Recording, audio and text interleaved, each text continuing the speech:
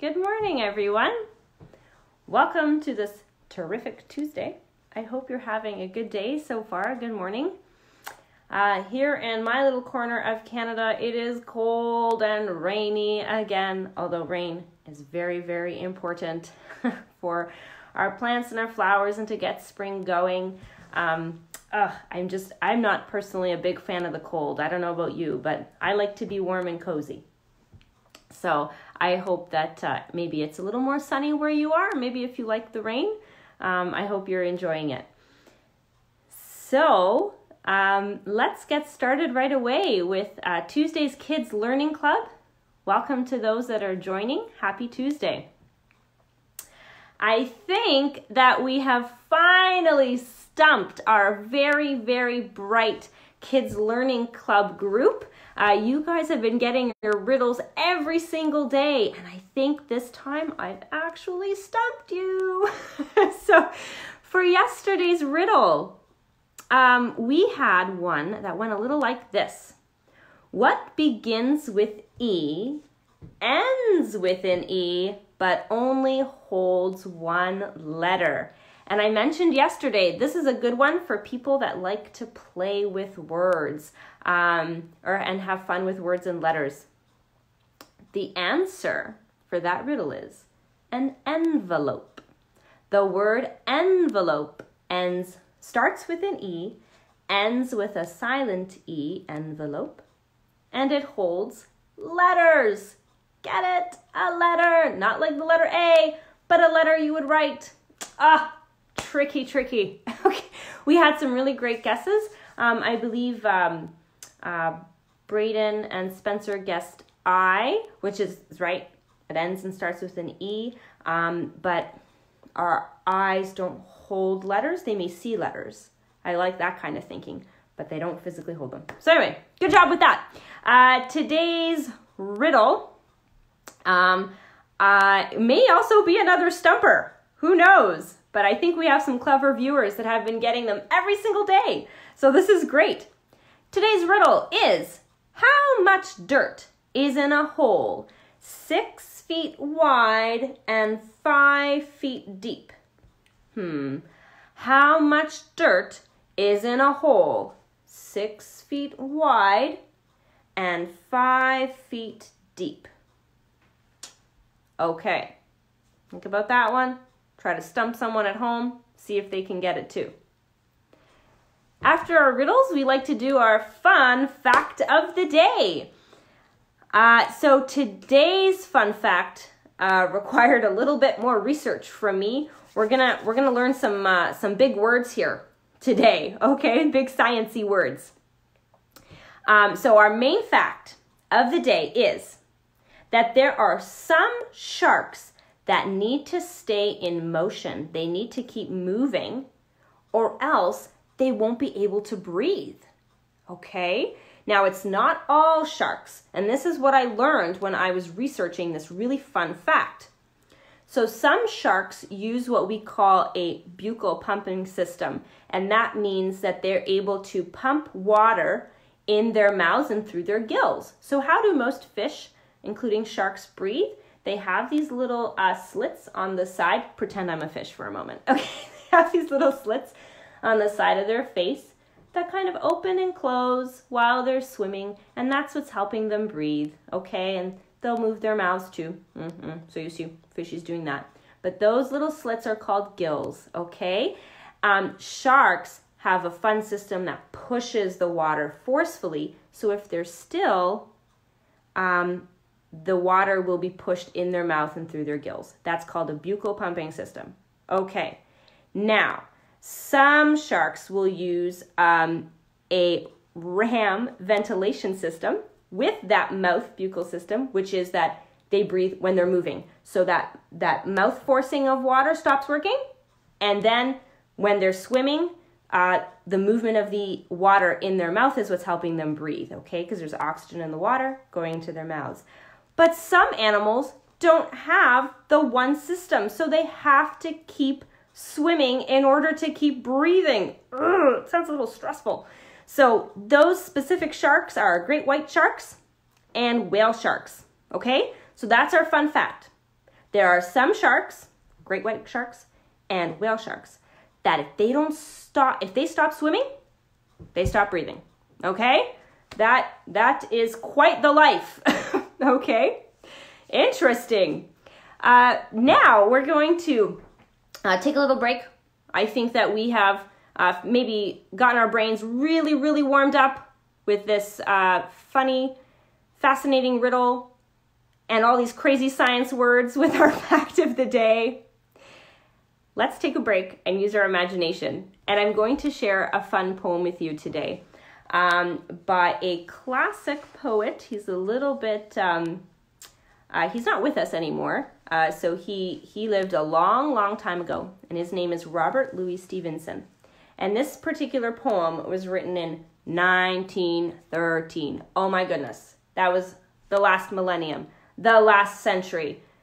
That's a long time ago, okay? I don't even think, like, your parents are even younger, okay? I know it's crazy to think your parents are younger than Robert Louis Stevenson, okay? I know you think they're old, but they're younger than Robert Louis Stevenson. But this is a beautiful poem about using your imagination and building with things that you have at home. So for today, let's just take a little relaxing break. Get comfy wherever you are, in your couch or in a nice chair or on the floor with a nice blanket. And I just want you to use your imagination and imagine what this poet is building in his home. And I think that that's something that a lot of us are finding that we're doing right now, right? Using what we have at home to play and use our imagination. Okay, so let's get started. This poem is called Block City. What are you able to build with your blocks? Castles and palaces, temples and docks. Rain may keep raining and others go roam, but I can be happy and building at home. Let the sofa be mountains, the carpet be sea. There I'll establish a city for me.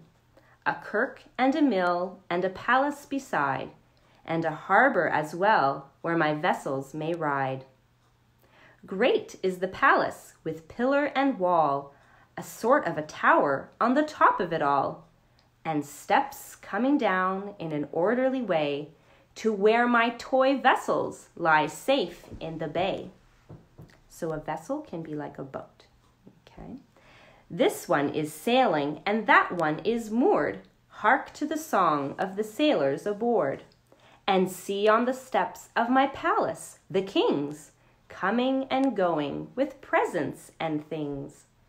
Now I have done with it. Down let it go. All in a moment, the town is laid low, block upon block lying scattered and free. What is there left of my town by the sea? Yet as I saw it, I see it again, the kirk and the palace, the ships and the men. And as long as I live and where'er I may be, I'll always remember my town by the sea. I wonder what you imagined when you were listening to that poem. I'll read it just one more time because we have some pretty big words in this poem. One of them that maybe we don't use as much today is vessel, okay? And that usually is just something that contains something. In this case, we're talking about boats, okay? To be moored, when a boat is moored, it means it's resting, so it's not sailing. And at the end, I want to see if you can listen. When does he tumble down all his blocks? That's usually one of the most fun parts about building with blocks or making a fort with your couch cushions or something, right? Is when you just push it all down and start all over again. Let's see if you can listen when he does that. Okay? All right, so just one more time. Just stay nice and snuggly and imagine. Maybe you'll get some ideas for your own fort or block building. Hi, Tanya. Just wanted to say hi to my cousin. Hello, Tanya. Hola. All right, here we go. The poem is called Block City by Robert Louis Stevenson. What are you able to build with your blocks? Castles and palaces, temples and docks.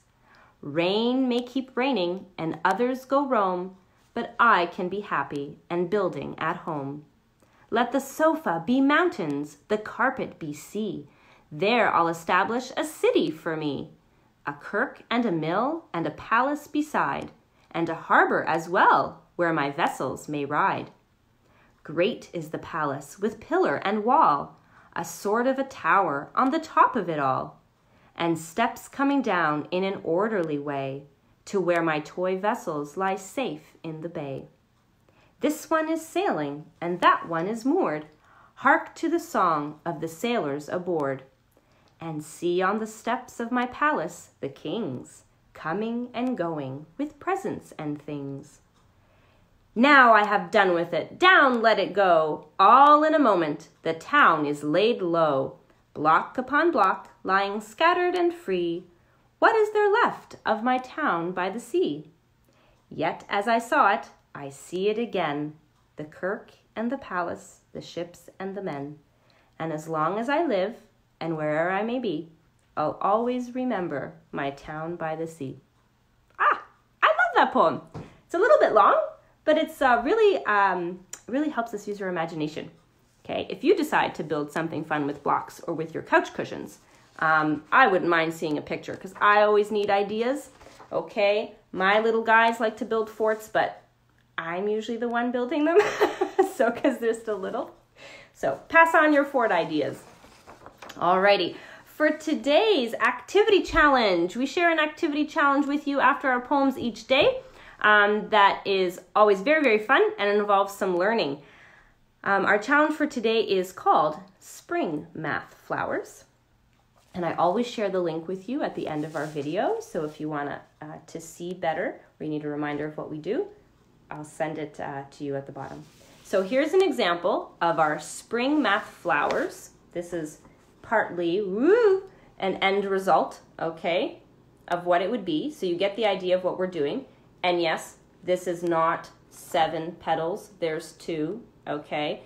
This is what happened when my son decided to leave the scene because his sister went to go play, okay? So this will probably happen at home too. Okay, so here we go. How do you do this?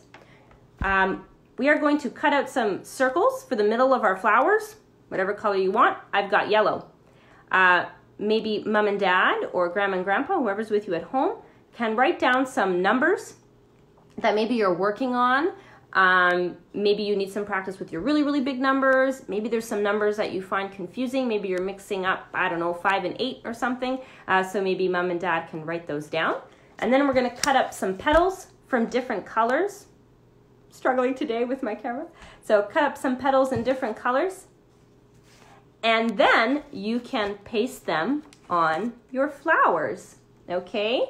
And try to have the number of petals match the number inside, okay? So what worked today with my very young kids, I tried with them this morning, they're almost 4 and almost 3, is I was mentioning that the flowers only want a certain number of petals. That's what makes them really happy, okay?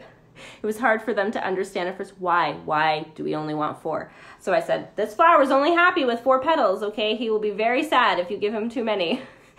Maybe that'll work with you, maybe not, but there's an idea, okay? I'd love to see your spring math flowers. You see too, maybe you want some bigger paper. Okay, I just used a regular page.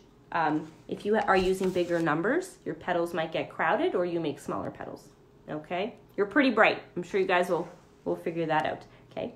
If you do the activity, I'd love to see a picture, okay? Thank you so much. So yesterday, I mentioned that in our third week of Kids Learning Club, we're trying to do a different theme each day, and yesterday at the end. So for the final activity, we're trying to do something with a theme at the end. Yesterday we did music and movement. We did a very simple clap along to the song Bingo, B-I-N-G-O. And Mondays will be our music and movement Mondays. Today, it's Tongue Twister Tuesday. Okay, so I'm going to share with you a tongue twister. Now, what is a tongue twister? It is something you say that gets your tongue all twisted up because maybe the words sound really similar. They might have different similar sounds in them that trip you up, okay? And it can be really, really funny. The faster you go, it's just a hoot, Okay, people start laughing, trying to say these riddles as fast as possible, as many times as possible. So here, I'll share with you today's little riddle. Okay, and I'm going to say it really, really slowly. If anybody wants to jot it down, I can also write it in the comments for you if you forget. But for now, you can just take a look, and someone in the room that can read it with you. All right, so I'll say it really slowly.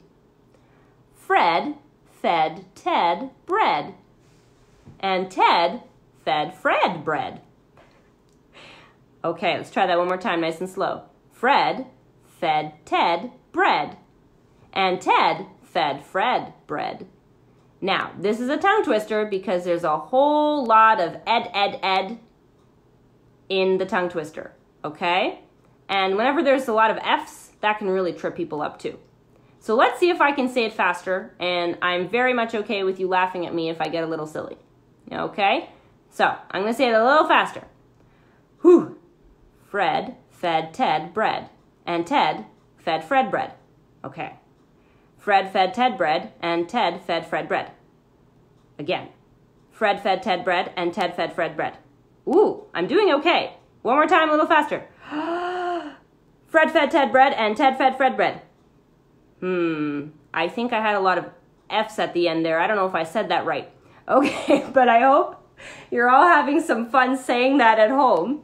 And you can try to go faster and faster and faster and see who can keep saying the right words the fastest. All right?